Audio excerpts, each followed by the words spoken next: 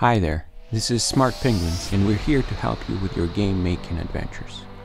Thank you for everyone that's writing in the comments to us. We really appreciate that.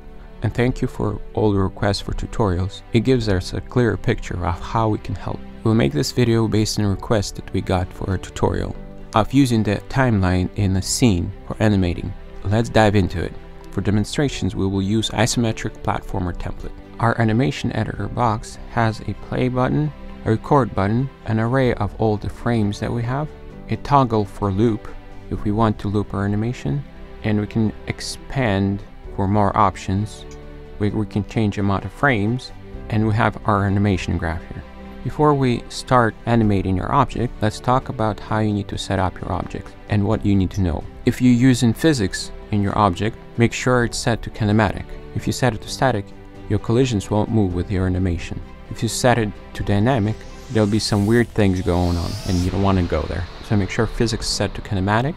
If you're using move, scale, rotation nodes, or position animation, scale animation, or rotation animations nodes in your object, the object that will be animated in the scene will not be affected by those nodes. So let's start animating our object. Select the object you want to animate, click on the record button. Let's select our first frame and move the object to our first position. Go to frame 20 and let's move position of our object where we want to see it at frame 20. Stop recording, and now we can go to first frame and press play, and we can see our animation play. Let's select solo mode for this scene and let's play it, and you can see that our object animates to the side. Now let's create our loop.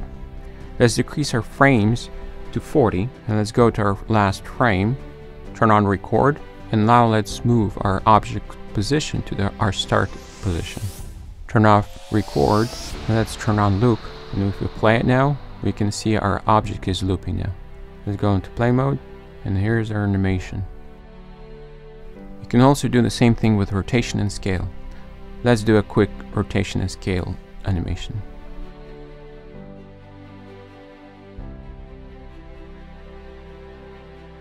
Stop our record, press play. Now if we play, we can see our animation in our scene.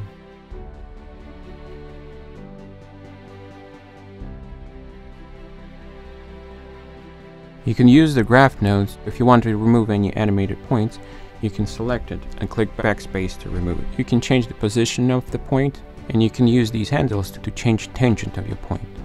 And that's how you use animation in scene. Thanks for watching. If you have any questions, write in the comments below, and have fun with your game making adventures. Thank you for your support.